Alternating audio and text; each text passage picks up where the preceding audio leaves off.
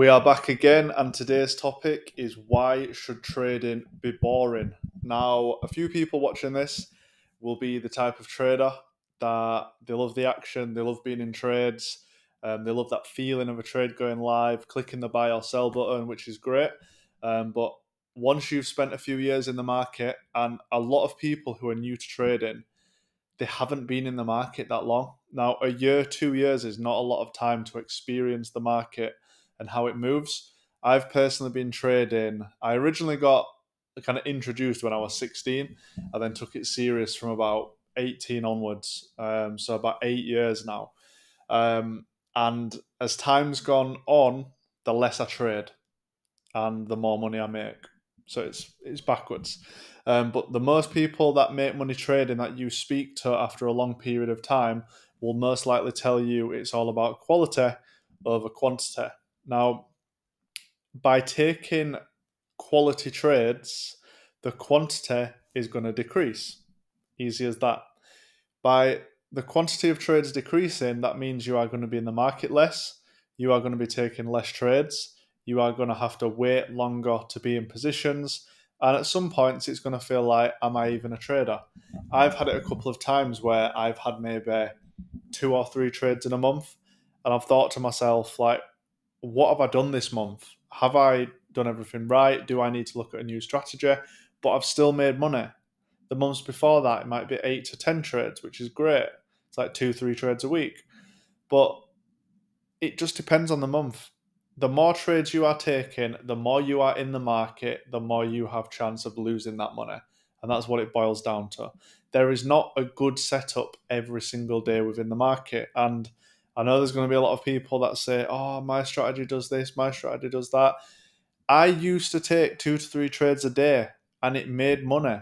But with all the losses, then the wins, the emotional journey, in the long run, you end up either being burnt out, making stupid decisions because you're in the market more, or your emotional attachment to the market just becomes that much that you're basically a gambler.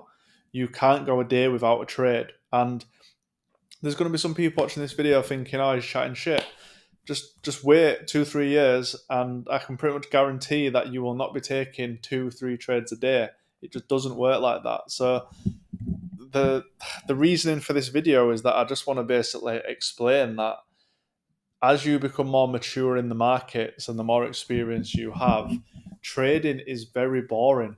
It is currently the 13th of the month, and I am in my second trade of the month today. It's currently live now. So I've gone pretty much 2 weeks and I've taken 2 trades. But my first trade won, I've made money. And the second trade I'm taking now is a risk-free trade because it's using the profits in the open buy on NU. And I'm now selling NU. So I can't lose in this scenario here. So if you are someone watching this video and you're new, you're trying to figure out the market, just go for quality over quantity. The people who are taking 4 or 5 trades a day, I'm not going to turn around and say you are not going to make money doing that because it's not something I do, so I don't necessarily want to speak on it against someone who makes money doing it. All I am saying is from my experience of trading the market and the profitable people that I know, they aren't taking a lot of trades a month. It's all about the best players, preserving your capital, knowing when to buy, knowing when to sell. It's not about coming to the chart every morning, drawing a few lines, and then clicking buy or sell if this happens. That's gambling. You need to be calculated in what you're doing, understand why you're doing it, and then the results will follow. So I just want to basically, like I say, make this video to just tell you, trading should be boring.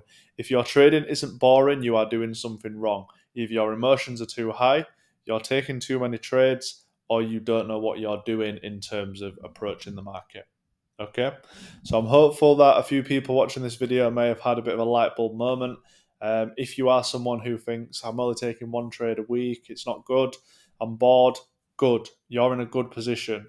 You're in the position I wish I was in years ago, whereas now I'm finally in the position where I understand it, and it is obviously about just taking the best trades possible. So I'm hopeful, guys, that a few of you have taken something from this video. As always, I'm going to be posting these videos moving forward of me just talking, So if you are interested in that, please subscribe.